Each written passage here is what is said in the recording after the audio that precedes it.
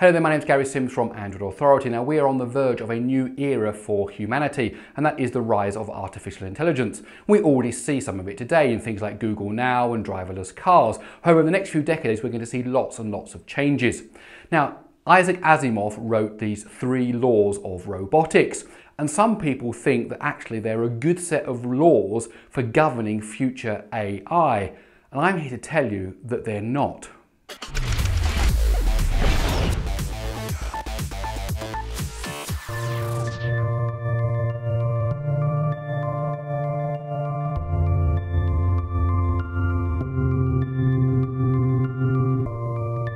So let's remind ourselves of the 3 laws of robotics. But before we do that, let me tell you about weak AI and strong AI. Now, if you've watched my previous video, you'll know there are 2 types of AI. Now, weak AI is basically a sophisticated computer program that pretends, that simulates intelligence.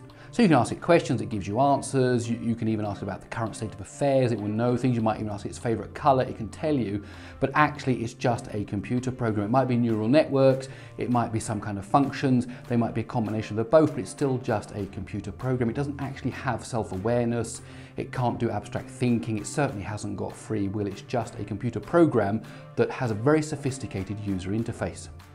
Now, the other type of artificial intelligence is what they call strong AI, and that basically means AI that is self-aware. It is a mind. It's not just a brain, it has a mind. It can do free thinking, it can do abstract thinking, it's got free will. And basically, that's where the difference comes down to it. It's the free will, the ability to choose. I like to put it this way, if we have a weak AI driverless car, you can call it up and say, come and get me from the shopping mall, and it will just obey its programming and come and get you. If you ring up a strong AI and say, come and pick me up, it could say, no, I'm watching a movie, I don't want to, I don't really have the energy right now, I'm doing something else. It has a free will, it is self-aware, it is independent. And those, of course, are very 2 different things. And that's where the 3 laws of robotics come into it. How can you have something that's going towards intelligence, going towards strong AI, and yet restrain its actions so it doesn't just do whatever it likes?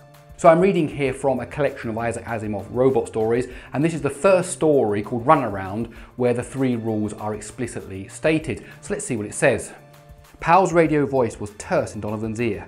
Now look, let's start with the 3 fundamental rules of robotics, the 3 rules that are built most deeply into a robot's positronic brain. 1. A robot must not injure a human being or through inaction allow a human being to come to harm. 2. A robot must obey the orders given to it by humans except where such orders would conflict with the first law.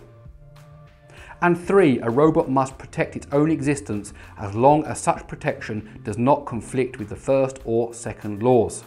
So there you have it, those 3 laws. Now, before we go any further, we must point out that all of Asimov's stories are about how those 3 rules don't work. In fact, that first story, Runaround, is about how a robot is stuck between laws 2 and law 3. The law, it wanted to obey a command given to it, and yet it wanted to protect its own existence. So it was running towards something to fulfill a command, but when it got there, it found out it was in danger, so it would start to run back again. And in fact, it then just started running around in a circle. And in fact, this is a common problem in computer science in general. If you have a thermostat for your room, for example, and you set it to a certain temperature, what you don't want is the room to get to that temperature and then to drop down by even 0.1 of a degree, and then the heating to come back on again, and then it would go back to the temperature, and then it would switch off, and then it would go down, and you would basically get your heating going on, off, on, off, on, off, on, off all the time. So what you actually do is you build in a range. You say when it gets up to this, let it drop down by this, then go back up again. And in fact, that's a simple thing in computer science. But what Asimov is showing here is that when you state things explicitly like this, they can be easily misinterpreted. So let's look at rule number 1, for example. No harm should come to a human being. Well, that's easy when you're looking at the ideas of a car is about to crash into somebody and a robot dashes across the road, grabs you and drags you out away of the car. That's great, but what does harm mean? I mean, physical harm, emotional harm, psychological harm? I mean, there's so many different ways to define the word harm. Now, in the books, actually, Asimov goes to the logical conclusion that actually robots are allowed to lie because if they tell someone the truth, they could actually be harming them emotionally. So obviously that doesn't work. What about things like smoking or fast food? Smoking is considered across the world to be dangerous, harmful to your health, and yet there are millions of people that choose to smoke. And therefore, if this rule was implemented literally, robots would have nothing to do other than to go and pull cigarettes out of people's mouths because they say they were harming them. Or what about fast food? If you eat too much fast food, too much saturated fats, too many bad ingredients, it's going to do you harm. So do robots march around closing down fast food restaurants? I mean, what does harm mean? It's such an ambiguous definition that it's no good for the context of defining the behavior of a robot. And ultimately, Asimov wrote a story where he showed that harm could be interpreted as not harm to a human, but harm to humanity. And therefore you have the rise of the machines as they try to take over, actually to protect humanity from our own errors and from our own bad actions. And what about this idea? It has to obey a rule from a human. Well, which human? I mean, is a 3-year-old the same as a 10-year-old? Is a 10-year-old the same as a 30-year-old? Is a normal citizen the same as a police officer? Is a police officer the same as a member of a parliament? You can just keep defining roles again and again and again. So if a 3-year-old says to a robot, let's jump up and down on the sofa, actually a robot's probably going to be pretty heavy and it's going to wreck that sofa pretty quickly. But however, it was obeying a command and no humans came to harm. Of course, when mum and dad come home, they'll say, what are you doing on our sofa? And it will immediately stop. But those rules don't define whether it should listen to a 3-year-old or not. The problem with the 3 rules is there's no moral compass. It's got no way of knowing what's right and what's wrong. So for example, let's say you have a driverless car, you send it out, go and get me some fast food, and it drives to the fast food place and you find out it's closed. So it looks on its map and it says, right, there's a pizza place 50 miles away. And so off it goes to the 50-mile away pizza. Now, that's not the right thing to do, obviously. Now, at some point, maybe it would need to have further instructions from its owners. But how does it know the difference between what's good and what's bad? The 3 rules don't tell it that. Now, maybe going an extra 50 miles for a pizza wouldn't be a good idea, but if you had a sick child and you were desperate to get some medication and the nearest open available source of that medication was 50 miles away, you'd probably want the robot to go and get it. But how does it choose? Those 3 rules don't tell it anything. They don't help define what's right and what's wrong. Now, we as humans, we look at what's right and what's wrong every single day. And sometimes we get it right and sometimes we get it wrong. And there are debates even at a national level about what is right and what is wrong, what is moral and what is immoral. Now, how does a robot get that? Does it get that by looking at a data set of people's actions? Does it study what humans do and then define what is right and what is wrong? Because actually, if you look at what we do as humanity, then actually there are some pretty terrible things that we do, and you wouldn't want a robot to take over from those things, to learn from those things. So then there's the question of, can morality be learned from a data set?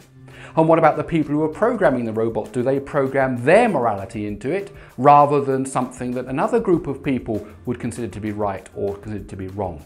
And what about the idea that we all want to be better than we really are? We all want to be different, but yet we find there's a weakness in us that means we can't always do the things we want to do. Now, surely you wouldn't want a robot to have that. You'd want the robot to be a perfect moral character. Where does it get this morality? It certainly doesn't get them from the 3 laws of robotics. So as we're defining the progress of artificial intelligence, we start to need to ask questions about free will and about morality, because those things will define how a robot behaves, not whether it should just pull a person out from in front of a car or not. Well, my name is Gary Sims from Android Authority. I hope you enjoyed this video, a look at the future. Now, why we're looking at this is because we are on the verge of things. We've got self-driverless cars, we've got Google's AI are already doing so many different things on the internet. I even read that there are now recruitment agencies that are using AI to scan through CVs. So if your CV doesn't match up to what the AI is expecting, you don't even get called for an interview. We know that Google search results are controlled in a certain way, and I'm sure there are different types of weak AI involved in that searching and how that is filtered for different people, for different regions, for different types of search results. We're going to be finding AI creeping into so many different things, and the question is, where does it get its guidance about what's right and what's wrong?